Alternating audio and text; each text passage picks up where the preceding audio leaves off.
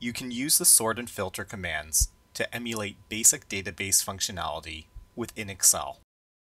Once you see how this feature works, you will be able to identify places in your work life where this could be useful. There's more than one way to sort data in Excel, so I'm going to demonstrate the way that I think is easiest for beginners.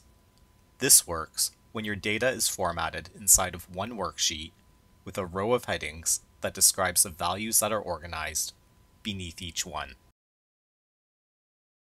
Here I have some information about the cast of Season 1 from the Netflix show Love is Blind. I'll highlight the headings in row 1, and on the Home tab in the Editing group, I'll click on the Sort and Filter command and select Filter.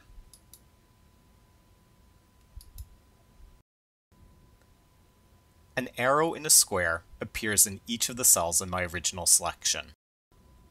Before I reorder the data, notice that I've assigned each of these people a fictional client number, and right now they're ordered 1 to 11. Also, choose someone's information and keep your eyes on it to see how it stays within the same row even as the positions of the rows change.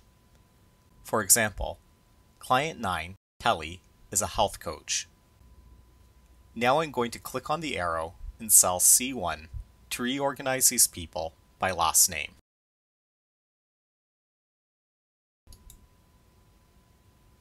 I'll choose Sort A to Z to reorder the data by last name in the natural alphabetical order. The sequence of client numbers has been disrupted because the list now presents the data in alphabetical order. Even though Kelly started as the 9th person in this list, she's now the 3rd person because her last name begins with C, and 2 other cast members have last names that begin with B. You can also use the functions that display when you click on the filter symbol to show only some data. I'll click on the filter for sex gender and deselect female to display only the men.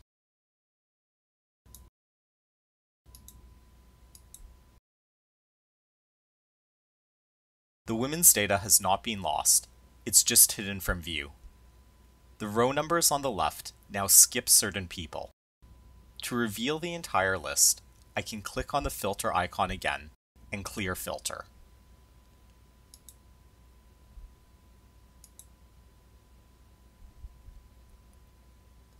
This is just a simple example to demonstrate the basic principle, but if you had many more categories, each in its own column, and many more people, you could combine the selections you make in each filter to display a specific subset of your data.